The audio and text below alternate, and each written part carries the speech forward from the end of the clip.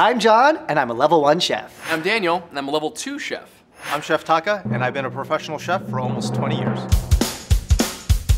Today I'm making fried calamari with marinara sauce. Today I'm making some fried calamari with Old Bay seasoning and a little bit of dill dipping sauce. Well, what I'm gonna do is gonna blow your mind. I'm starting with fresh squid, and I have beautiful yuzu brightness inside my sauce.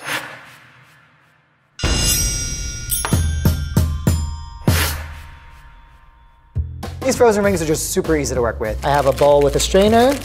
I'm just gonna defrost them. With anything, fresh is better than something you're gonna get that's prepackaged. To be real, I have no idea what part of the squid this is. Some smart people might call it the head of the squid. I call it the part before the legs. So I have this big fin reef squid here. Today, what I'm gonna be doing is using an entire whole squid and doing the breakdown from fresh. Whole squid. Couldn't be me. As for the squiddies, these are gonna get cut into rings. And I'm gonna slice until I feel the bone. I don't know what this is. I don't know if this is plastic or what. This is part of the squid. This is the gladius, or sometimes known as the pen. Actually looks like a feather-tipped pen. Learn something new every day. Squid spine. So I'm just gonna grab the head here, and I'm gonna go ahead and pull this back, and hopefully everything comes off in one shot, and then remove the fins, and just start to rub and see if I can loosen up this inner skin that we're trying to remove. I'm gonna cut this squid into 3 sections. Just to make sure that it stays nice and tender and soft, we're gonna go ahead and score the outer portion of the squid. Cut this right in half. This is the best parts of the squid, in my opinion. My brine consists of 2 ingredients. I've got almond milk and some salt. To prep the squid, let it soak in some buttermilk to break down and help to tenderize the squid. I'm gonna let this sit in the fridge for like 30 minutes. Tops, and I'll be good to go. Now I'm gonna bread my calamari. First step is to crack my eggs in a bowl. I like to add some milk too. Give this a good old whisk. Coating, very simple. Today I'm using a wet batter, which is kind of not traditional. All-purpose flour, rice flour, cornstarch here as well, baking powder. Then I'm gonna pour a generous amount of breadcrumbs into this other bowl. Seasoned breadcrumbs, because they already have the seasoning and the flavors that I want. Basil, parsley, some oregano. Old Bay seasoning is just the best seasoning on the planet. salt, pepper, garlic. Powder, which is probably the next best. And then a little bit of black pepper, freshly cracked. Everything gets whisked together. Bam. I've defrosted my calamari rings. They're gonna go right into the egg mixture. Gonna give them a nice toss. This wet batter I'm making is a little bit of a play on fish and chips. Instead of the beer, I'm gonna be using seltzer instead. I wanna make sure that I don't overmix this, just to prevent any extra formation of gluten. All right, first things first is straining the calamari. So now that these are all coated in the egg, I'm just gonna quickly add them into Flour mix. breadcrumbs. I just want these fully covered by the breadcrumb, and I don't want to see any white from the rings, so that when I fry it, it gets that nice golden brown color all around. These are all ready to hit the fryer. I'm using a Dutch oven here. So first thing I'm gonna do here is gonna strain the squid from the buttermilk, and then I'm gonna go ahead and pat it dry on some paper towels. Do not forget to season your protein. Just dredging in a thin layer of cornstarch to make it dry before I dunk it into the batter. This frying process is gonna be very quick, so I want to make sure I keep a close eye on it. So I'm gonna pan fry my calamari in some hot oil. I like this method because it's really easy, it's quick. May not be the healthiest, but it's gonna give me that nice crunch that I want in a fried calamari. If you're gonna pan fry something that has batter on it, the batter is gonna be drooping down on one side, so you're gonna end up having more batter on one side than the other. Let's get these into the fryer. Give it a little, a little bit of a shake so it's not overly dusty. Calamari in the deep fryer basket. Deep fryer basket now goes into the oil. When you initially put stuff in, tons of bubbles. What I'm looking for is, a nice golden brown color. All right, so I'm just gonna flip these rings. So this looks like it's ready to go. I'm gonna pull this right now. I'm gonna let this rest in the refrigerator for about 10 minutes. 5, 4, 3, 2, 1, okay. Bang. I'm gonna get these onto a wire rack now. Hit them with a little bit of salt. They smell like fried golden rings of goodness. There's no other way to describe them. I'm so excited. My calamari is all fried up. Calamari are fried. Back from the fridge, I'm gonna drop it into the fryer one last time to make sure the exterior is super crispy. The second fry, we are trying to aim for a higher temperature than the first fry, so I'm gonna go ahead and remove the small fins here. They feel super crispy, and they're the thinnest meat, the head and the tentacles. And the last piece I'll be pulling out is the body. Salt, immediately. So there's really nothing worse than dry calamari, because you have to have it with a dipping sauce. I'm gonna be using a simple jarred marinara, but I'm gonna jazz it up, make it fancier. I respect the jar, John, because doing the same thing. So I'm gonna be making a yuzu aioli with a touch of a little Old Bay to give it that little twist. Woo! I'm gonna start by cutting up some of this fresh dill. An egg, crack it and separate the whites from the yolk. So I'm gonna be just adding a little bit of mustard to this. Incorporate the mustard with the egg yolk. I'm just gonna add some crushed red pepper for a little heat, some crushed garlic, and then last but not least, some fresh basil from the store. This smells so good. Like, this smells like my childhood. Stir this up. Cut this lemon in half, throw the juice in here. So I've got some vegan mayo here. Me and mayonnaise don't really get along in my tum-tum.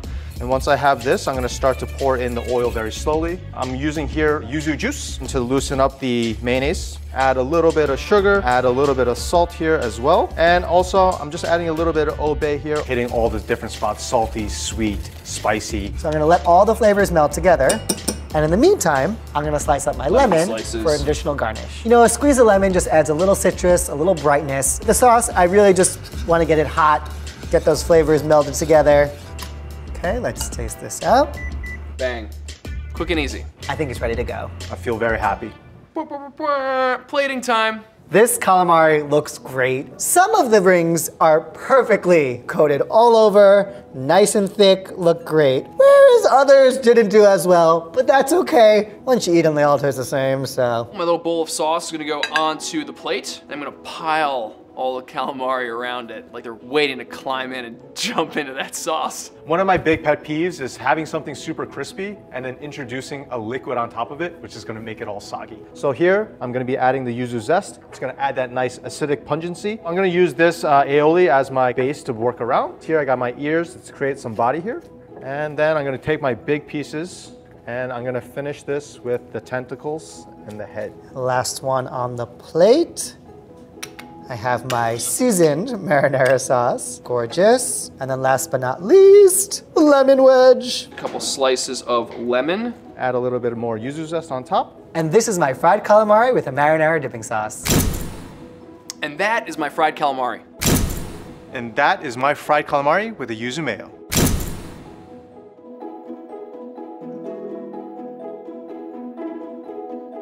I was able to achieve this beautiful brown crispy crust on this calamari. It looks like something you'd get while you're sitting on the beach, looking out, watching the waves crash. So the first thing I'm gonna do before I eat these is hit them with Slice some of lemon. lemon. I am so excited to try these out. Let's go.